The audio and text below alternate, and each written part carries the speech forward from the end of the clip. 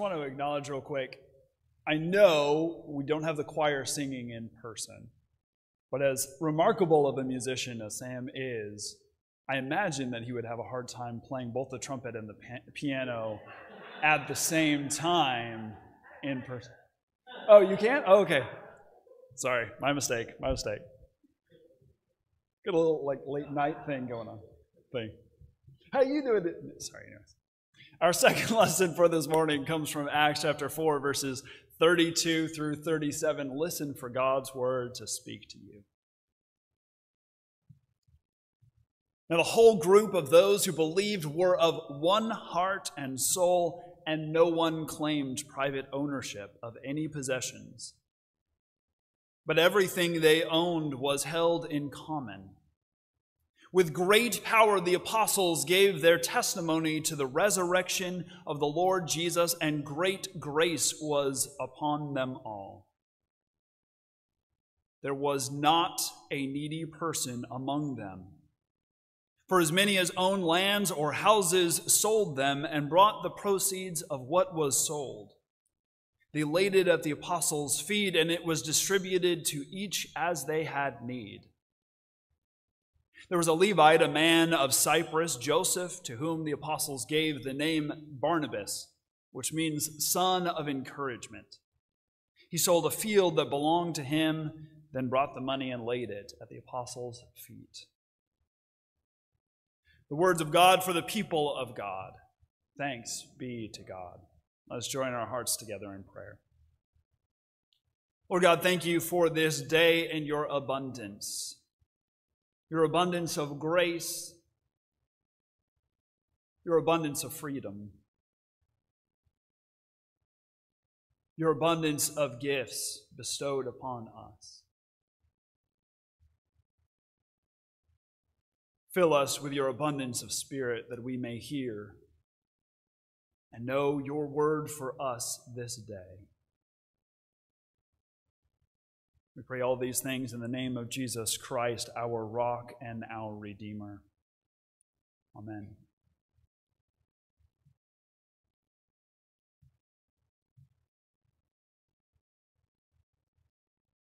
Imagine visiting a place and walking through the streets and seeing no one in need. Not a single person.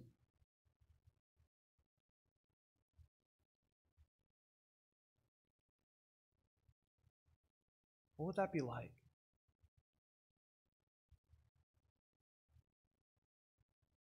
Some of us maybe have a little hard time thinking of that. We're used to seeing need all around us, or more specifically, not seeing need all around us. We don't see a lot of things, don't we? Under overpasses, on the streets. We don't see quite a lot of people on street corners with cardboard signs. What would it be like to actually see and be in a world where there was not need? Some of us are pretty cynical. Maybe we can't think of that.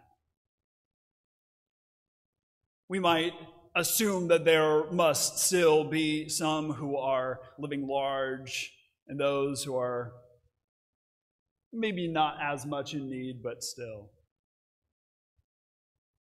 Maybe we can't really just even think of a world like that.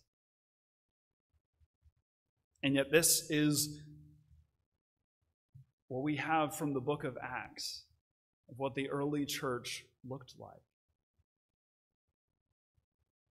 That one sentence, let me read it again. There was not a needy person among them. Let that sink in. What does that actually mean? What does that actually look like?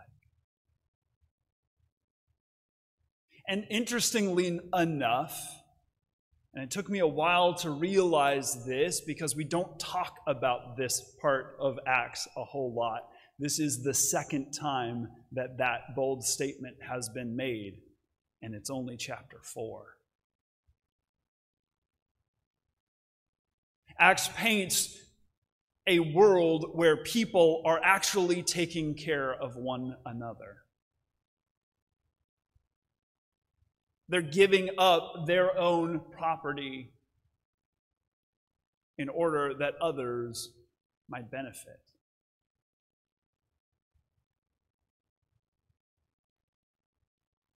Not only that, but this is such a core part of their understanding of how the world works that immediately after this, there's the story of Ananias and Sapphira. You want some fun reading, go ahead and look at Acts chapter 5. I'll sum it up for you real quick. We're told of Barnabas who goes and takes his property and brings all of the proceeds and lays at the apostles' feet. Well, Ananias and Sapphira, they also sell a property. But they don't give all of the proceeds. They hold some of it back, and yet they claim that they have given it all. And it does not turn out well for them. It's wild. But that's how important it is for this community.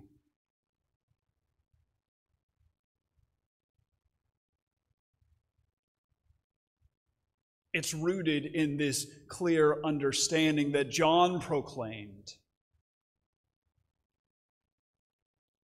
A proclamation of what the kingdom of God might look like, that those with 2 coats may give one to the one who has none.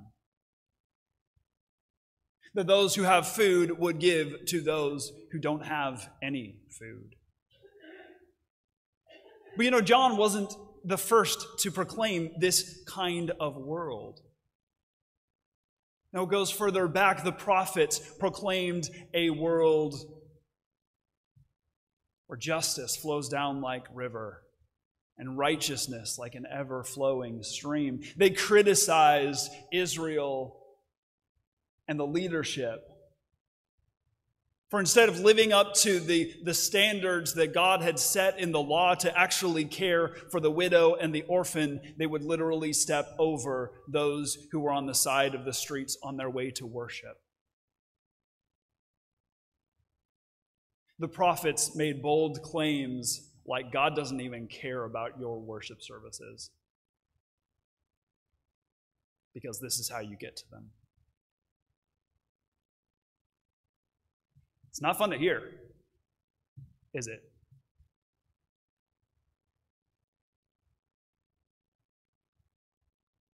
And it's easy to say, well, that was a long ago time.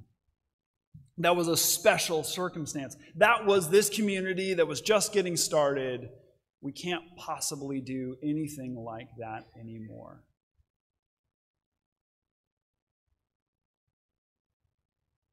But if we're honest, maybe it stirs something in us. A wonder, a hope of what could be. What does the gospel say to us? What does our faith say to us in the world around us?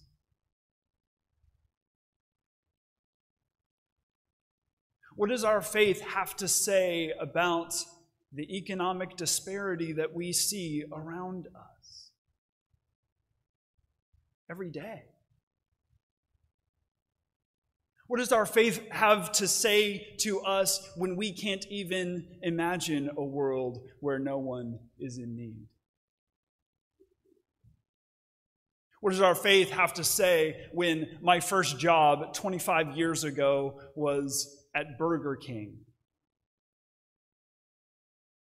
The hourly wage that I made then is now 25% higher. But the Whopper that I built, which is $1.99, is now over $4.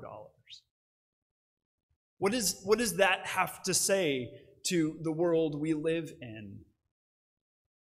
When most of the people I worked with then and most of the people who work in fast food now were not like me just trying to make a little pocket change, but are trying to live. But the rent is twice as much as it was then.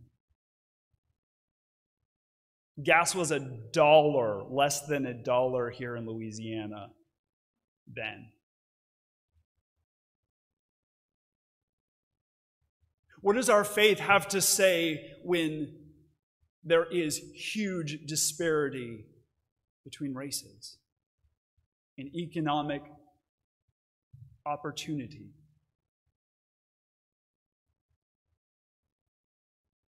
It's very easy to say that it has nothing to do with it. That this is a fairy tale. That this is a world that could never happen again.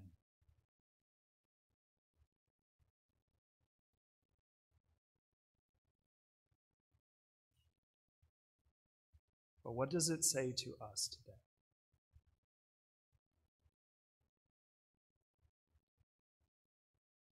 How do we speak for those who are on the margins? Who work multiple jobs to barely make it by?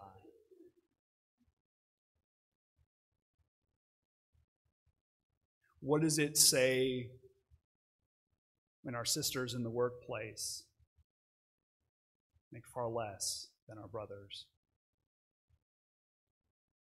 What does it say when people of color make considerably less?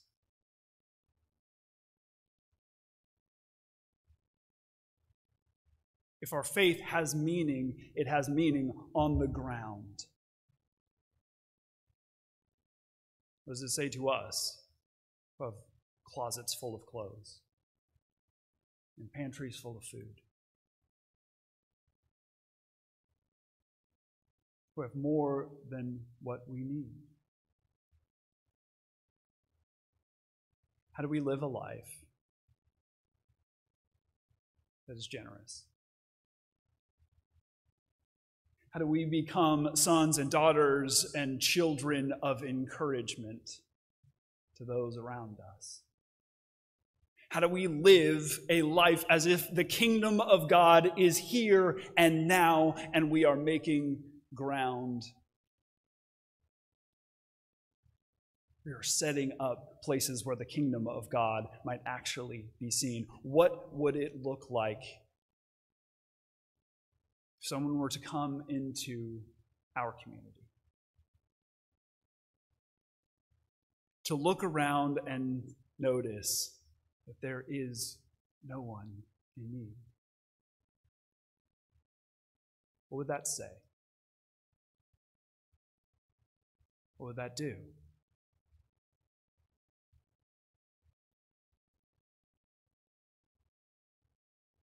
These are not easy questions to ask or answer. And there are no simple answers. But our call as the people of God, called by Jesus Christ, is to proclaim the kingdom of God. Not only in some future date, but the kingdom of God right here among us. Amen.